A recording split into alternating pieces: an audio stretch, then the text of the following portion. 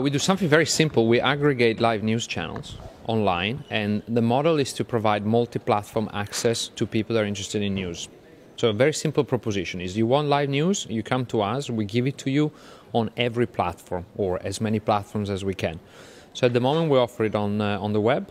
We have a desktop application for people that are seriously into news, news junkies, which provides them with multi-view so they can watch multiple channels at once.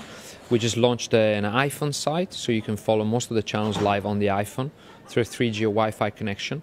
And very soon we're going to announce the other smartphones and PlayStation 3 and Wii and so on.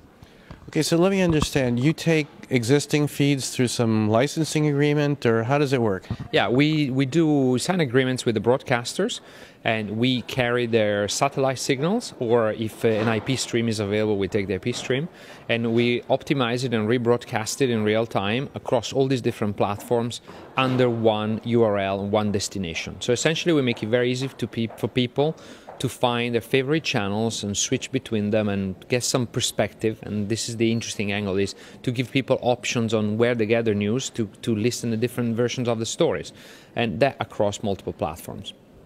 So what's your business proposition, and tell us how you're doing? The business proposition is a freemium, which is a little bit of free and a little bit of premium. So we have some channels are free to air and they carry advertising. So we're in the process of implementing the advertising pre-roll. Obviously being live streaming is ideal for 30-second pre-rolls. And then some channels require subscription. They're generally done on a monthly basis. And the proposition around the subscription is the multi-platform access. So for one fee you can get CNN on your iPhone, on your BlackBerry, on your desktop, just with the same account. We then split the revenue both in advertising and subscription with the broadcasters, and that's essentially the basis of the business model. And how big is it? How many streams you're doing? We launched in September 2008, quietly.